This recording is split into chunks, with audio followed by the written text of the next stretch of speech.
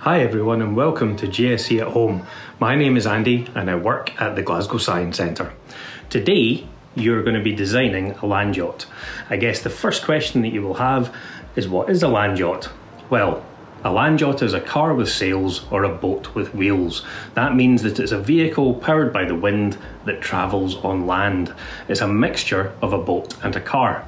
They don't have engines, so they can be very light, and they're often raced on huge stretches of open land or beaches because they can travel very fast.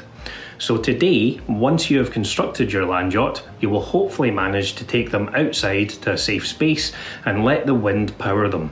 If that's not possible, you can use a fan or even a hairdryer on a cool setting in your home. The hope is your land yacht could travel a good distance of up to 4 or 5 metres, so the biggest space that's available is best.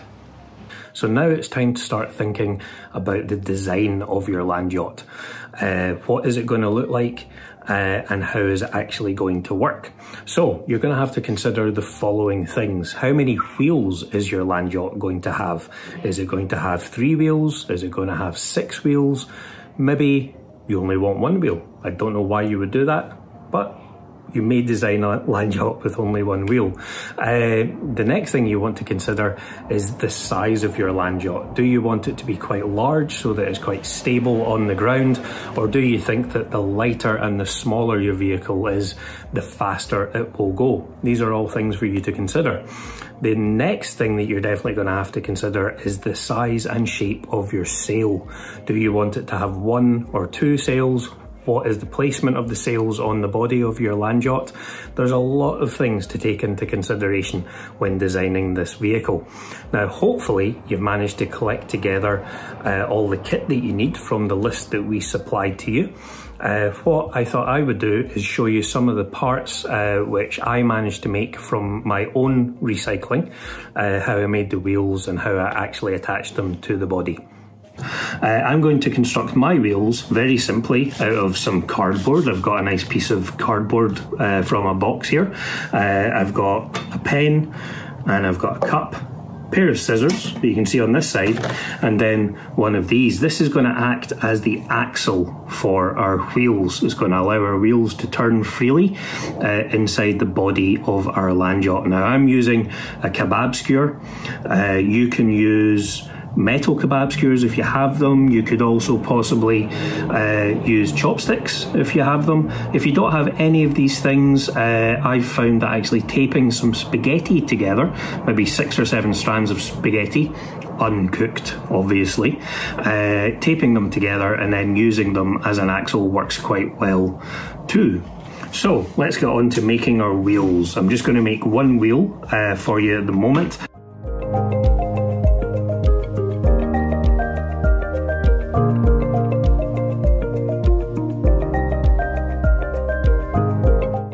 The next thing that I would do is just take my skewer and very, very carefully attach it like so.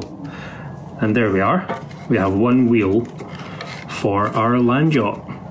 Great. So now that we know how to make the wheels and the axles that are going to go on our land yacht, let's have a think about how to construct the body of our land yacht. So here I've decided that the main part of my body that I'm going to use is this strawberry tub.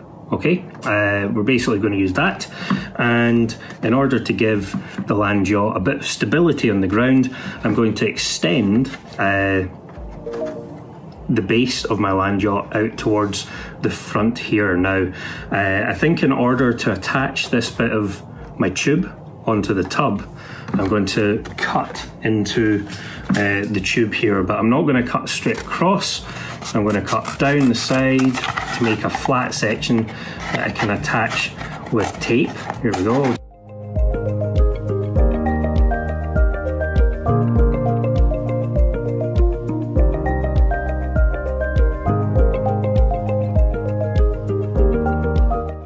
So now that I have attached the body of my land yacht together, and I'm quite happy with it, I'm now going to put the axles and the wheels into place on my land yacht. The way that I am going to do it is I'm going to thread my wheels onto the axle. I'm going to thread it over to the side like this, and I've already pre-punched some holes using scissors into the body of my land yacht.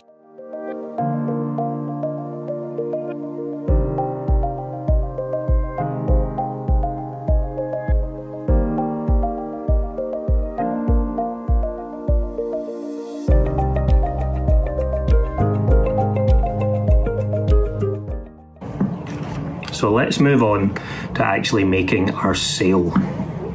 Now that I've got my wheels, I've got the body, everything is starting to really take shape here. The wheels are a little bit flimsy, but you know, it's lightweight. It's hopefully going to roll really well once our sail catches the wind. So next thing is to attach that sail. Now you might see I've already got one mast attached to my land yacht on the inside of the tub here. I'm just going to attach another mast. Now this is the design that I've chosen for my land yacht.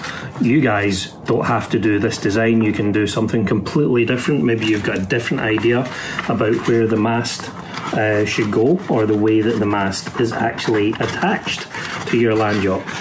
What I've done for my sail is I've just folded a piece of paper in half and then punched some holes.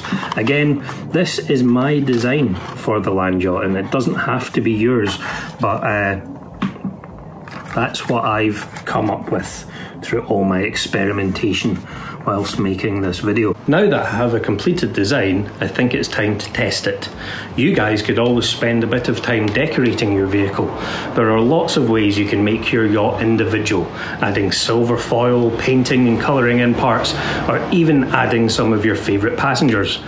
I, however, am going to go ahead and test my land yacht just now. I have my hairdryer, land yacht, and I've cleared a space in my living room to be my test track. Let's see how I get on. 3, 2, 1.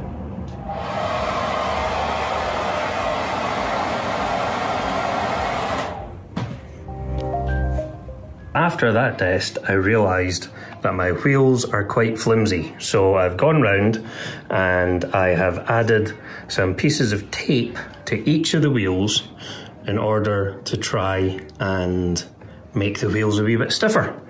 Let's see how this works out.